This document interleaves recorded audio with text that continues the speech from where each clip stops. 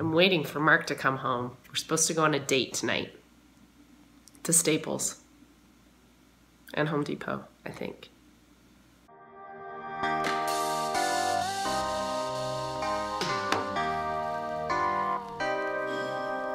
The state of our life right now is directly behind me.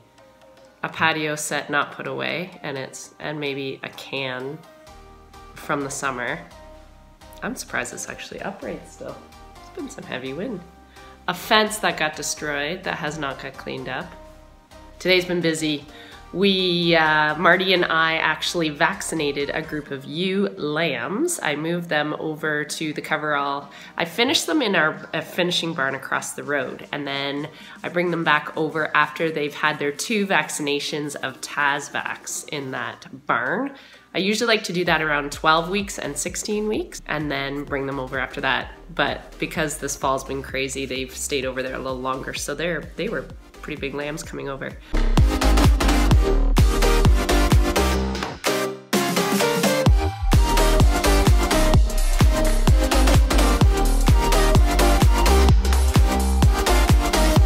I ran them through my new handling system, which I don't even know why. All it was a few new panels and a new tub. The tub I really didn't need, I don't think, but the tub is cool. It's got a door that kind of, you open it to let the ewes in, and the door actually kind of rolls on a pulley, and then it kind of gets in behind them again, and you can turn it around again. So that's slick. I also bought a few new guillotine gates, so they can't go backwards. Like I can put 4 in every section, and then they can't go backwards.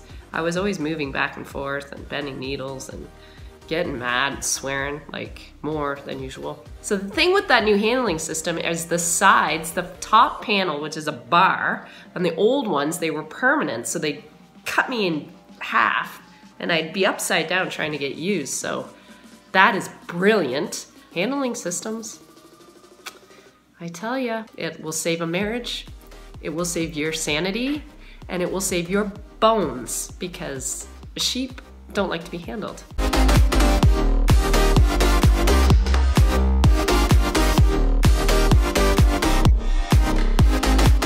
The vaccine that we gave today, my ewes can kind of spread bugs very easily. All my ewe lambs, my protocol is I hit them at 6 weeks before breeding. I hit them with their first dose of a chlamydia vaccine. Yes, that's right. My sheep can get the clap. A little bit different than human clap.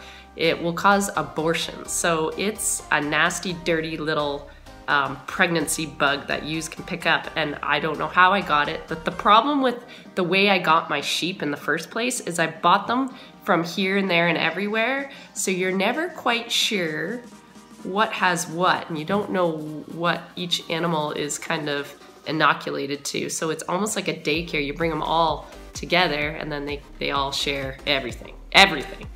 Good and bad. So now, just for protocol, I automatically just vaccinate mine, and then that will save if they do pick up chlamydia for whatever reason, through placenta, through whatever, the vaccine, they will build their immunity, so they will fight it. If not, that's when you have to start relying on antibiotics. So in my barn, I'm trying to get on, I work with my vet very closely, and I'm trying to get on more of a vaccination program to prevent these things instead of relying on antibiotics. That was today's protocol. So Marty and I worked away at that.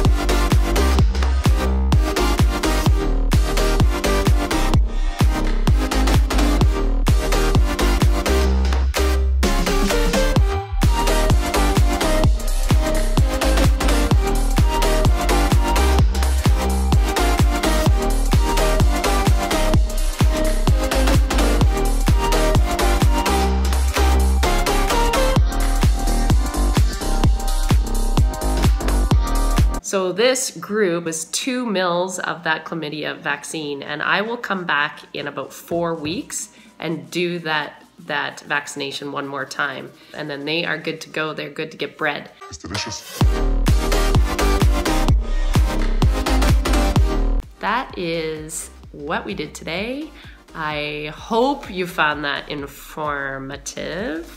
Thanks for watching these vlogs, and for anyone new, I've had quite a few subscribers lately, so thanks for joining me. Thanks for commenting and asking questions, because it actually gives me really good ideas for vlogs, what to film and what to talk about. So Mark, hurry up, because now I'm getting hungry.